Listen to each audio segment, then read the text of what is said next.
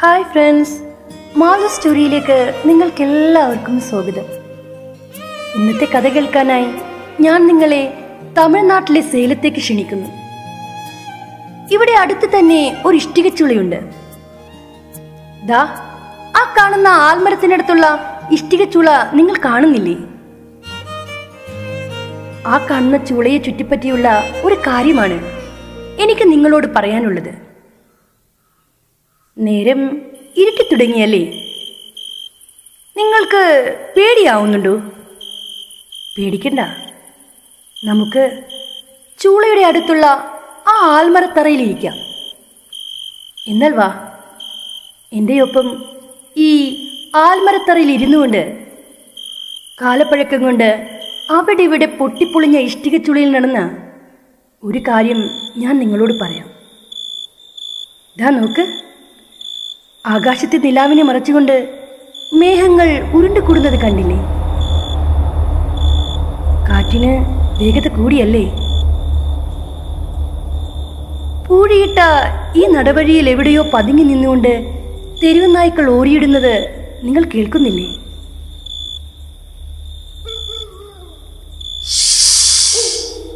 മിണ്ടല്ലേ, അവൾ വരുന്നതിന് മുന്നോടിയായി അന്തരീക്ഷത്തിൽ ഇങ്ങനെയുള്ള മാറ്റങ്ങൾ സംഭവിക്കും. ആ കാണുന്ന കരിമ്പനിയുടെ മുകളിലിരുന്ന് തുറച്ചു നോക്കുന്ന മുങ്ങകൾ ഇപ്പോൾ ചിലക്കും. അതെ, ആ നിശാചരികളായ പക്ഷികൾ അവളുടെ വഴികാട്ടിയാണ്. നിങ്ങൾ ഭയപ്പെടേണ്ട, അവൾ നമ്മളെ ഒന്നും ചെയ്യില്ല. പക്ഷേ അവളുടെ കണ്ണു വെട്ടിച്ച് ഒരുത്തനും ഈ ഗ്രാമത്തിലുള്ള ഒരു പെൺകിടാവിനെയും തെറ്റായി ഒന്നും നോക്കാൻ പോലും അവൾ സമ്മതിക്കില്ല. ഇരച്ചു വരുന്ന കാറ്റിന്റെ സൽക്കാരം കേട്ടില്ലേ? അത് അവളുടെ സൽക്കാര ശബ്ദമാണ്. ഇരയെ കാണുമ്പോൾ അവളിലുണ്ടാകുന്ന സൽക്കാര ശബ്ദം. ഇന്ന് ഈ ഇരുട്ടിൽ, ഈ വഴിയിൽ അവളെ നിങ്ങൾക്ക് കാണാൻ കഴിയും. എന്തെന്നാൽ ഇന്നിവിടുത്തെ ഗ്രാമത്തിലെ ഹനുമാൻ ക്ഷേത്രത്തിൽ ഉത്സവമായിരുന്നു. ഉത്സവത്തിന് വളവിൽക്കാനായി വന്ന ബീഹാറുകാരൻ പെൺകുട്ടികളുടെ വളയിടാനായി നീട്ടിയ കൈകളിൽ തൊട്ട് തലോടി ഒരു വഷളൻ ചിരി ചിരിച്ചപ്പോഴേ അവിടെ നിന്ന് ഞാനടക്കം പലർക്കും അറിയാമായിരുന്നു അവളുടെ കണ്ണ് അയാളിൽ പതിഞ്ഞിട്ടുണ്ടെന്ന്. ഈ വഴിയെയാണ് അയാളുടെ താമസ സ്ഥലത്തേക്ക് പോകുന്നത്. നിങ്ങൾക്ക് പേടിയാകുന്നുണ്ടോ? ഞാൻ പറഞ്ഞില്ലേ പേടിക്കേണ്ടെന്ന്. ഒരു പെണ്ണിനെ കാണുമ്പോൾ മനസ്സിൽ വേണ്ടാത്ത ചിന്ത ഉദിക്കുകയാണെങ്കിൽ അവളെ ഓരോ ആണിനും പേടിക്കേണ്ടതായി വരും. നമുക്ക് ഇവിടെ ഇരുന്നു കൊണ്ട് എന്താണ് സംഭവിക്കുന്നതെന്ന് നോക്കാം. കരിമ്പനിയിലെ നത്തുകൾ ചിലച്ചുകൊണ്ട് മുന്നോട്ട് പറന്നു പോയിരിക്കുന്നു. അതിന്റെ അർത്ഥം വഴികാട്ടികളായ ആ പക്ഷികളോടൊപ്പം അവൾ അവളുടെ വേട്ട ആരംഭിച്ചിരിക്കുന്നു എന്ന് മനസ്സിലാക്കാം. കേട്ടില്ലേ ആ അലർച്ച? അത് അയാളുടേതാണ്, ആ ബീഹാറുകാരൻ്റെ. അയാളുടെ മരണം നടന്നിരിക്കുന്നു. ഇനി അവളെ ഞാൻ നിങ്ങൾക്ക് പരിചയപ്പെടുത്താം. അവൾ അഭിരാമി. അവളുടെ അച്ഛനും ഇവിടുത്തെ നാട്ടുകാരും അവളെ സ്നേഹത്തോടെ അഭിയെന്ന് വിളിക്കും. വളരെ വർഷങ്ങൾക്ക് മുമ്പാണ് അവളുടെ അച്ഛൻ വേൽമണി അവളുടെ അമ്മ ശെൽവിയുമൊത്ത് ഈ നാട്ടിലേക്ക് വന്നത്. അന്ന് അഭിരാമി ജനിച്ചിട്ടില്ലായിരുന്നു. ഈ ശെൽവി കമ്പം എന്ന സ്ഥലത്തെ ഏതോ ഗൗണ്ടറുടെ മകളാണ്. വേൽമണി ഗൗണ്ടറുടെ വീട്ടിലെ വേലക്കാരനായിരുന്നു. ശെൽവിക്ക് വേൽമണിയോട് കടുത്ത പ്രണയം തോന്നി. വേൽമണി അവളെ അതിൽ നിന്ന് പിന്തിരിപ്പിക്കാൻ ശ്രമിച്ചിരുന്നു. കാരണം ഗൗണ്ടറുടെ കാതിൽ ഇതങ്ങാനും എത്തിയാൽ പിന്നെ ഗൗണ്ടറും കൂട്ടരും അവനെ ജീവനോടെ വെച്ചേക്കില്ലായിരുന്നു. പക്ഷേ ശെൽവിക്ക് പിന്മാറാൻ ഭാവമില്ലായിരുന്നു. അങ്ങനെ ശെൽവി ഒരു ദിവസം വീട് വിട്ട് വേൽമണിയുടെ വീട്ടിൽ ചെന്നു. എത്ര പറഞ്ഞിട്ടും അവൾ തിരിച്ചു പോയില്ല. ശെൽവിയുമായി വേൽമണിയുടെ വീട്ടിൽ താമസം ആരംഭിച്ചാൽ ഗൗണ്ടറും കൂട്ടരും ജീവിക്കാൻ സമ്മതിക്കില്ല എന്നറിയാവുന്നത് കൊണ്ട് വേൽമണിയുടെ ചേട്ടൻ അവരെ അവിടെ നിന്ന് ഇറക്കി വിട്ടു. അങ്ങനെ കുറെ നാൾ വേൽമണി ശെൽവിയുമായി എവിടെയൊക്കെയോ അലഞ്ഞു തിരിഞ്ഞതിന് ശേഷം ഒടുവിൽ ഒരു ജോലി തേടി ഇവിടെ എത്തി. 2 വർഷങ്ങൾക്ക് ശേഷം അഭിരാമി ജനിച്ചു. അഭിരാമി ജനിച്ചതിൻ്റെ 4-ാം പക്കം ശെൽവി മരിച്ചു. പിന്നീട് വേൽമണിയുടെ ജീവിതം അഭിരാമിക്ക് വേണ്ടി മാത്രമായിരുന്നു. മകളെന്ന് പറഞ്ഞാൽ വേൽമണിക്ക് ജീവനായിരുന്നു. ഈ കാണുന്ന ഇഷ്ടികച്ചുളയിലായിരുന്നു വേൽമണി ജോലി ചെയ്തിരുന്നത്. ശെൽവി മരിച്ചതിന് ശേഷം കുഞ്ഞായിരുന്ന അഭിരാമിക്കൊപ്പം വേൽമണി ഈ ഗ്രാമത്തിലൊക്കെ അലഞ്ഞു തിരിഞ്ഞു നടക്കുമായിരുന്നു. നാട്ടുകാരിൽ ചിലരൊക്കെ ദയ തോന്നി വേൽമണിക്കും മകൾക്കും കഴിക്കാനും കുടിക്കാനുമൊക്കെ കൊടുത്തിരുന്നു. അങ്ങനെ അഭിരാമിക്കൊരു 3 വയസ്സായപ്പോൾ അവളെ അടുത്തുള്ള അംഗനവാടിയിലാക്കി അയാൾ ഈ ചൂളയിൽ പണിയെടുക്കാൻ തുടങ്ങി. വേൽമണി ആളൊരു പാവമായിരുന്നു. അക്കാലത്ത് ഈ ഇഷ്ടിക ചൂളയിൽ ഈ ഗ്രാമത്തിലെ ഒത്തിരി ആളുകൾ പണിയെടുത്തിരുന്നു. ഈ ഇഷ്ടിക ചൂള ഇവിടെ തന്നെയുള്ള പെരിയച്ചാമി ഗൗണ്ടറിന്റെ ഉടമസ്ഥയിലുള്ളതാണ്. വേൽമണി ഒരു ശുദ്ധഗതിക്കാരനായതുകൊണ്ട് ഈ ഗൗണ്ടർ അയാളെ കൊണ്ട് ചൂളയിലെ പണിയോടൊപ്പം തന്നെ തൻ്റെ വീട്ടിലെ ചില പുറം പണികളും ചെയ്യിച്ചിരുന്നു. വേൽമണിയും മകളും പുറമ്പോക്ക് ഭൂമിയിൽ ഒരു ഷെഡ് കെട്ടി അതിലാണ് താമസിച്ചിരുന്നത്. അങ്ങനെ കാലങ്ങൾ കടന്നുപോയി. അയാളുടെ കണ്ണിലെ കൃഷ്ണമണിയായി അഭിരാമി വളർന്നു. അഭിരാമി അവളുടെ അമ്മ ശെൽവിയെ പോലെ അതീവ സുന്ദരിയായിരുന്നു. പഠിക്കാൻ മിടുക്കിയായിരുന്ന അഭിരാമിയെക്കുറിച്ച് വേൽമണിക്ക് പല സ്വപ്നങ്ങളും പ്രതീക്ഷകളും ഉണ്ടായിരുന്നു. അങ്ങനെ ഇരിക്കെ ചൂളയുടെ ഉടമയായ പെരിയച്ചാമി ഗൗണ്ടറുടെ മകൻ വിവേക് ചെന്നൈയിലെ തന്റെ ഹോസ്റ്റലിൽ താമസിക്കുന്ന കുറച്ച് പയ്യന്മാരുമായി ഈ സേലം എന്ന സ്ഥലം ചുറ്റിക്കാണാനായി തീരുമാനിച്ചു. വിവേക്, ഇത്തവണ നമുക്ക് നിന്റെ നാടായ സേലത്തേക്ക് പോയാലോ? ഓക്കെ, അതിന് ഞാൻ റെഡിയാണ്. ഒരാഴ്ച എൻ്റെ നാട്ടിൽ തങ്ങാനുള്ള സെറ്റപ്പൊക്കെ ഞാൻ ചെയ്യാം. പൂഴിപ്പാകി ഇടവഴിയിലൂടെ വിവേക് തന്റെ കൂട്ടുകാരുമായി പൊടി പറത്തിക്കൊണ്ട് കാറിൽ ചീറിപ്പാഞ്ഞു വരികയായിരുന്നു. അപ്പോഴാണ് അല്പം ദൂരെ നിന്ന് അഭിരാമി സ്കൂളിൽ നിന്ന് വീട്ടിലേക്ക് തന്റെ സൈക്കിളിൽ വരുന്നത് അവർ കണ്ടത്. അഭിരാമിയെ കണ്ടപ്പോൾ കാർ ഓടിച്ചിരുന്ന വിവേകിന്റെ കൂട്ടുകാരൻ സജിൻ അവളുടെ അരികിലായി കാർ നിർത്തി. അപ്രത്യക്ഷമായി പെട്ടെന്നൊരു കാറ് വന്ന് തൊട്ടു മുന്നിൽ ബ്രേക്കിട്ട് നിന്നപ്പോൾ അവൾ ആകെ പരിഭ്രമിച്ചു പോയിരുന്നു. 10ാം ക്ലാസ്സിലായിരുന്നത് കൊണ്ട് വൈകിട്ട് 5 മണിവരെയും ക്ലാസ് ഉണ്ടായിരുന്നു. അതുകൊണ്ട് വൈകിയാണ് അവൾ വീട്ടിലേക്ക് തിരിച്ചത്.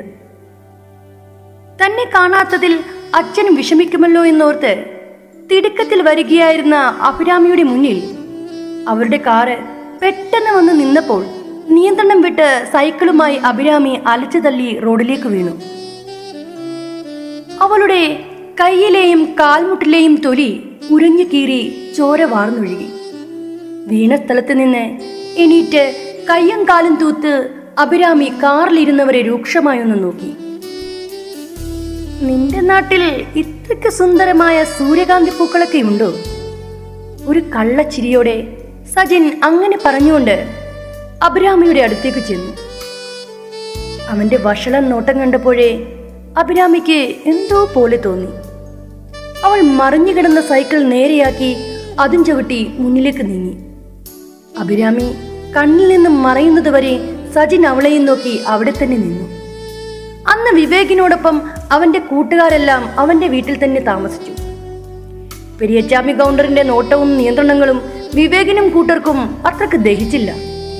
അതുകൊണ്ട് 2ാം ദിവസം അവർ ചൂളയുടെ അടുത്ത് തന്നെയുള്ള ഒരു ചെറിയ ക്വാർട്ടേഴ്സിലേക്ക് പോന്നു. അന്ന് അവർ കറങ്ങിത്തിരിഞ്ഞ് വേൽമണിയുടെ വീടിനടുത്തെത്തി. സാരിത്തുണി കൊണ്ട് മറച്ചു കെട്ടിയ കുളിമുറിയിൽ കുളിച്ചുകൊണ്ടിരുന്ന അഭിരാമിയെ വിവേകിന്റെ കൂട്ടുകാരനൊരുത്തൻ ഒളിഞ്ഞു നോക്കി. വേൽമണി അത് കണ്ടുകൊണ്ടാണ് അങ്ങോട്ടേക്ക് വന്നത്. അയാളുടെ നെഞ്ചിൽ തീയാളി. പ്രായമായ മകളെ ദരിദ്രനായ താൻ ആരുടെയൊക്കെ കണ്ണുകളിൽ നിന്നാണ് രക്ഷിക്കേണ്ടതെന്നോർത്ത് അയാളുടെ മനസ്സു നേടി. അന്നൊരു വെള്ളിയാഴ്ച ദിവസമായിരുന്നു. മഴ പെയ്യാൻ പോകുന്നത് പോലെ ആകാശത്ത് കാർമേഘങ്ങൾ ഉരുണ്ടുകൂടി. വിവേക് തന്റെ കൂട്ടുകാരുമൊത്ത് ക്വാർട്ടേഴ്സിന്റെ മുറ്റത്തിരുന്ന് മദ്യപിക്കുകയായിരുന്നു. ചൂളയിൽ അപ്പോഴും പണി നടക്കുന്നുണ്ടായിരുന്നു. മഴക്കോള് കണ്ട് ഉണങ്ങിയ ചൂടുകട്ട പെരുക്കിക്കൂട്ടി അടുക്കി വെച്ചതിന് ശേഷം വേൽമണി നെറ്റിയിലെ വിയർപ്പ് തുടക്കുകയായിരുന്നു. വേൽമണിയെ കണ്ടപ്പോൾ വിവേകിന്റെ കൂട്ടുകാരൻ മെൽവിൻ പരുങ്ങിക്കൊണ്ട് ക്വാർട്ടേഴ്സിന്റെ ഡോറിന്റെ മറയിലേക്ക് മറഞ്ഞു നിന്നു. കാരണം അന്ന് മറപ്പരയിൽ ഒളിഞ്ഞു നോക്കിയത് അവനായിരുന്നു. വിവേക് വേൽമണിയെ അടുത്തേക്ക് വിളിച്ചു. ടൗണിൽ ചെന്ന് അവർക്കായി മദ്യക്കുപ്പികൾ വാങ്ങിച്ചു കൊണ്ടുവരാനായി ആവശ്യപ്പെട്ടു. അയാൾ ഒരു മടിയോടെ അവിടെ തന്നെ നിന്നു. വിവേക് അയാളെ ഒന്ന് തുറിച്ചു നോക്കിയതിനു ശേഷം പൈസ അയാളുടെ മുഷിഞ്ഞ ഷർട്ടിന്റെ പോക്കറ്റിൽ തിരികിക്കൊണ്ട് പറഞ്ഞ കാര്യം ചെയ്യാനായി ആജ്ഞാപിച്ചു. മറ്റൊരു നിവൃത്തിയുമില്ലാതിരുന്ന വേൽമണി അടുത്തുള്ള ടൗണിലേക്ക് നടന്നു. മദ്യം വാങ്ങിച്ച് തിരിച്ചു വന്നപ്പോൾ മണി 5 കഴിഞ്ഞിരുന്നു. വീട്ടിലേക്ക് പോകാൻ തയ്യാറെടുത്ത വേൽമണിയെ അപ്പോഴേക്കും ഗൗണ്ടർ അയാളുടെ വീട്ടിലേക്ക് വിളിച്ചുകൊണ്ടുപോയി. സാധാരണയായി ഒരു 5:30 ആകുമ്പോഴേ പണി നിർത്തി വേൽമണി ചൂളയിൽ നിന്ന് വീട്ടിലെത്തും. പക്ഷേ അന്ന് വേൽമണിയെ ചുടുകട്ട കൊണ്ടുപോകാനായി വന്ന ലോറിയിൽ എന്തോ കാര്യത്തിനായി ഗൗണ്ടർ ടൗണിലേക്ക് പറഞ്ഞയച്ചു.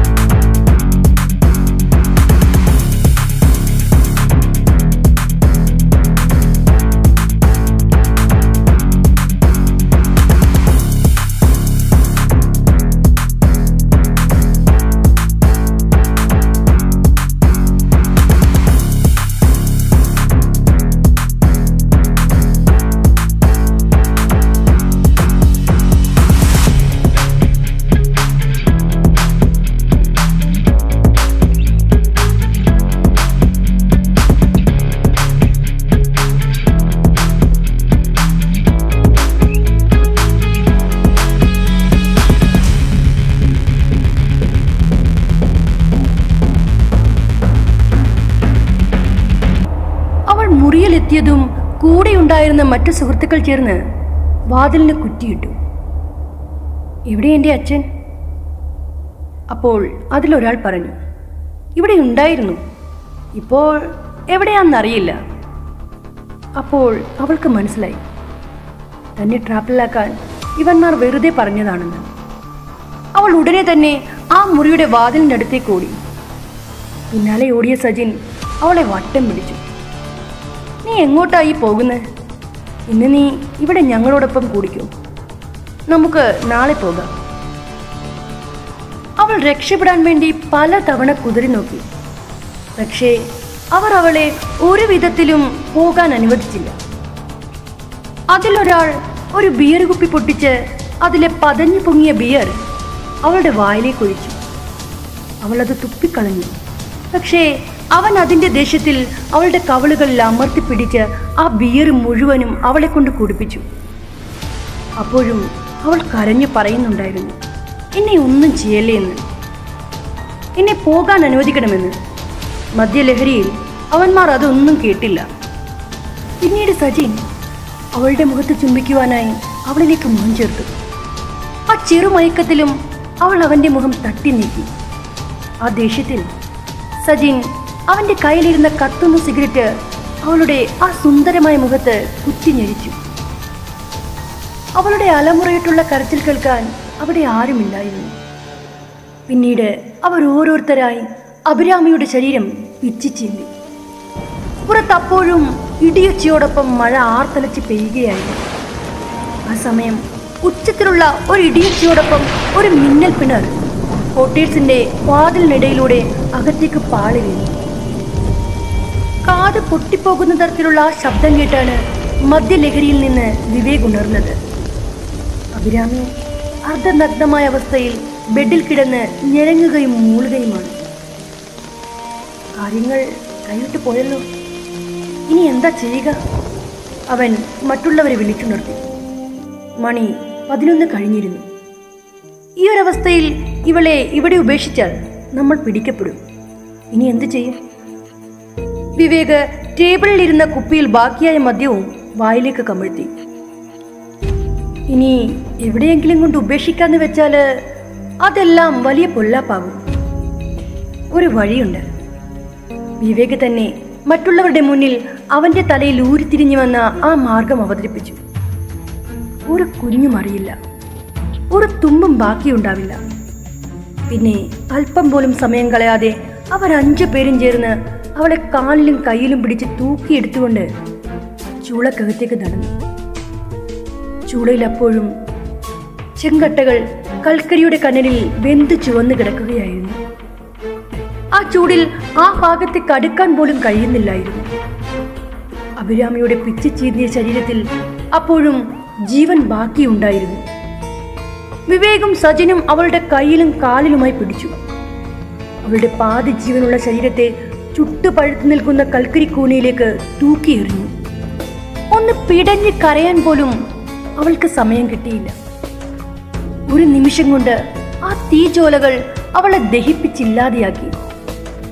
അവളുടെ തലയോട് വലിയ ശബ്ദത്തോടെ പൊട്ടിത്തെറിച്ചു. പച്ച മാംസം കത്തിയെരിയുന്ന ദുർഗന്ധം അവിടെ എങ്ങും പരന്നു. പിന്നീട് അവർ 5 പേരും അവിടെ നിന്നില്ല. അവർ വേഗം ചൂളയിൽ നിന്ന് പുറത്തേക്കിറങ്ങി. ചൂളയിലെ 2 പണിക്കാർ ശബ്ദം കേട്ട് അവിടേക്ക് വന്നെങ്കിലും അവിടെ നടന്നത് എന്താണെന്ന് വ്യക്തമായി മനസ്സിലാക്കാൻ അവർക്ക് സാധിച്ചില്ല.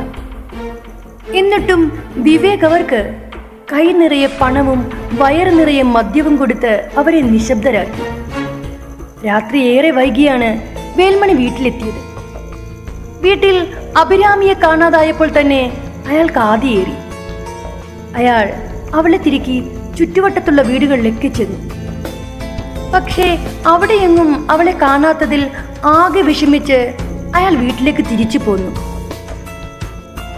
ഇനി തന്നെ തിരക്കി ഗൗണ്ടറുടെ വീട്ടിലെങ്ങാനും ചെന്നു എന്നോർത്ത് വേൽമണി ഗൗണ്ടറിന്റെ വീട്ടിലും ചെന്നു. അവളെ എങ്ങും കാണാത്തതിൽ അയാൾക്ക് ആകെ വിഷമം തോന്നി. ഇനി എവിടെ ചെന്ന് തിരക്കാനാണ്?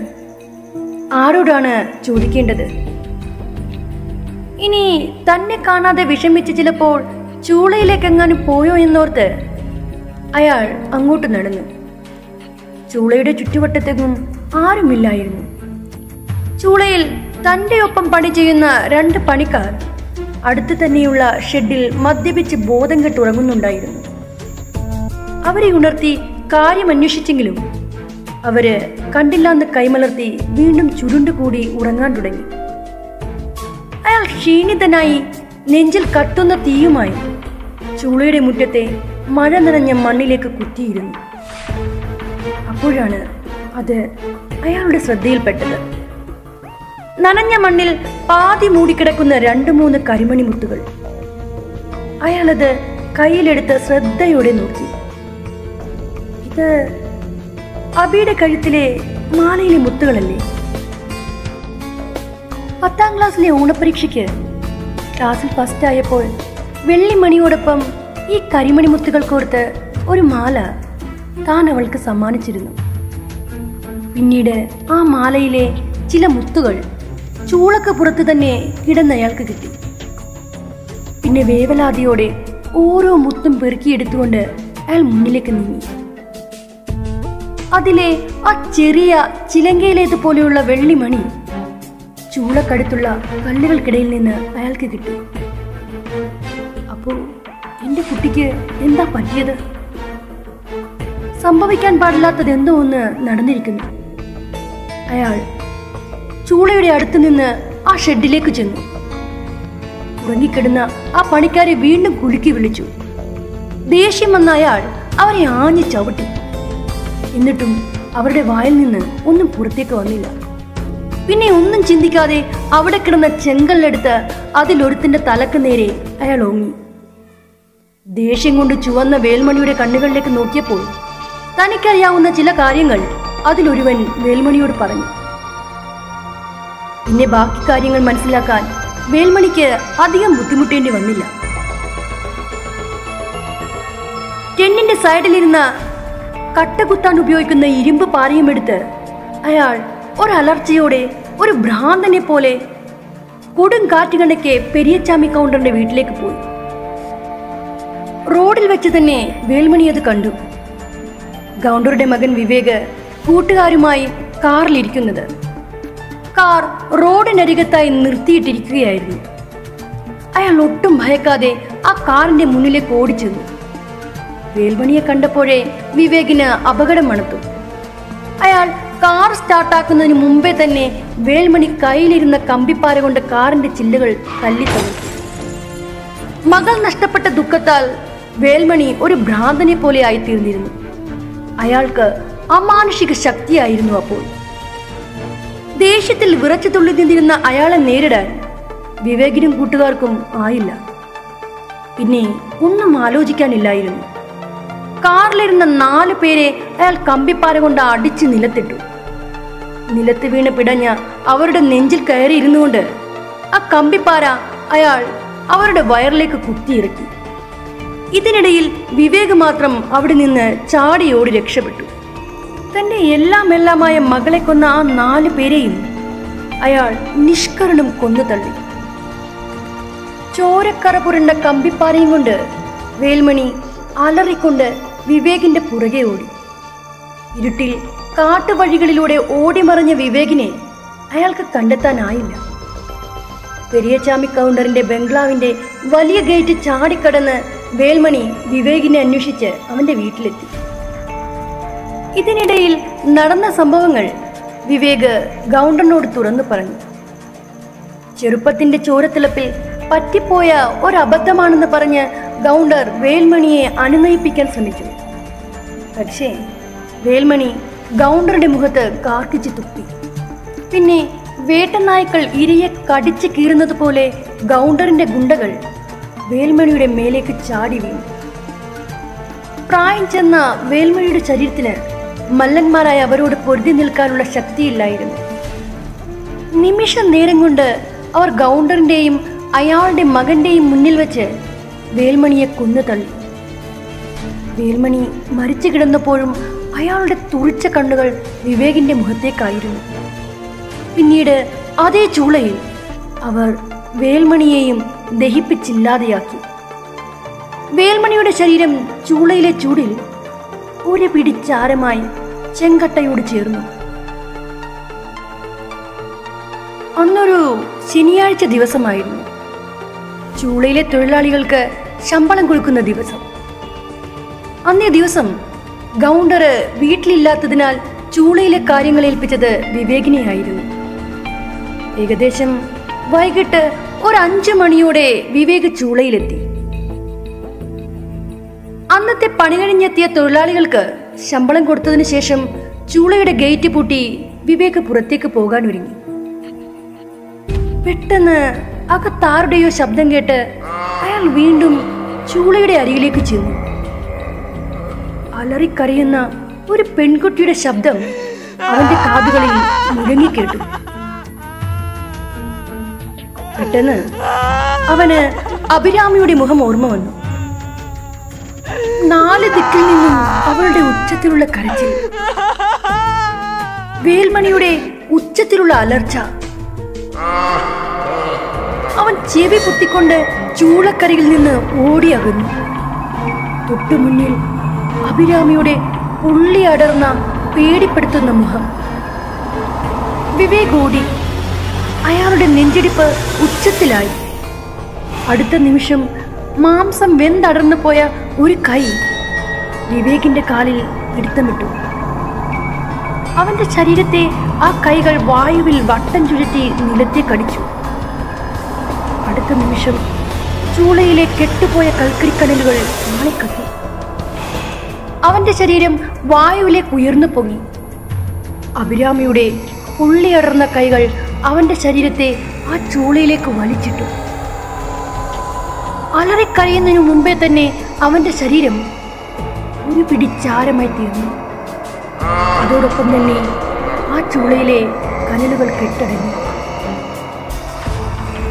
മകന്റെ മരണത്തിൽ മനംനൊന്ത ഗൗണ്ടര് പിന്നീട് ചിത്തഭ്രമം പിടിച്ച് ഈ ഗ്രാമം മുഴുവനും അലഞ്ഞു തിരിഞ്ഞു നടന്നു. വഴിയരികിൽ എവിടെയോ കിടന്ന അയാളെ തെരുവ് നായ്ക്കൾ കടിച്ചു കൊന്നു. അടുത്തടുത്തായിട്ടുള്ള ആ 3 മരണങ്ങൾക്ക് ശേഷം ചൂളയിലേക്ക് ആരും പണിക്ക് പോകാതെയായി. ചൂളയുടെ പരിസരത്തായി ആ അച്ഛൻ്റെയും മകളുടെയും ആത്മാവിനെ കണ്ടെന്നാണ് നാട്ടുകാർ പറയുന്നത്. അതെ, വേൽമണിയുടെ ആത്മാവ് ഇവിടെ തന്നെയുണ്ട്. കേട്ടില്ലേ ആ അലർച്ച? മകൾ നഷ്ടപ്പെട്ട ഒരു അച്ഛന്റെ കരച്ചില് നിങ്ങൾക്ക് കേൾക്കാനാവുന്നില്ലേ? അത് വേൽമണിയുടേതാണ്. ആ ആത്മാവിന് ഇപ്പോഴും മടങ്ങാത്ത പകയാണ്. പെൺമക്കൾ വളർന്നു വരുമ്പോഴേ അവരുടെ അച്ഛന്മാരുടെ ഹൃദയത്തിൽ ഒരാദി കയറി തുടങ്ങും. സമൂഹത്തിലെ കഴുകക്കൂട്ടങ്ങളുടെ കണ്ണിൽ നിന്ന് അവരെ എങ്ങനെ രക്ഷിക്കണമെന്നുള്ള ആദി. മകൾ ഒറ്റയ്ക്ക് എങ്ങോട്ടെങ്കിലും ഒന്ന് പോയാൽ പിന്നെ തിരിച്ച് വീട്ടിലെത്തുന്നത് വരെയും അച്ഛൻ്റെയും അമ്മയുടെയും നെഞ്ചിൽ തീയായിരിക്കും. കൺവെട്ടത്ത് നിന്ന് മകളെ ഒന്ന് കാണാതായാൽ നെഞ്ചിലെ ആ തീ കത്തിക്കാളാൻ തുടങ്ങും. പക്ഷേ ഈ ഗ്രാമത്തിലുള്ള പെൺമക്കളുടെ ഓരോ അച്ഛനും അമ്മയ്ക്കും വേൽമണിയുടെ ആത്മാവിനെ ഭയമില്ല. കാരണം അവൻ അവരുടെ പെൺമക്കളുടെ രക്ഷകനാണ്. ആരെങ്കിലും ഈ ഗ്രാമത്തിലെ പെൺകുട്ടികളെ അരുതാത്ത ചിന്തയോടെ ഒന്ന് നോക്കിയാൽ, ഒന്ന് തൊട്ടാൽ, പിന്നെ അവന്റെ ശരീരം ചൂളയുടെ പരിസരത്ത് ജീവനില്ലാതെ കിടക്കുന്നത് കാണാൻ പറ്റും. അഭിരാമിയും ഇവിടെ തന്നെയുണ്ട്, അവളുടെ പ്രിയപ്പെട്ട അച്ഛനോടൊപ്പം.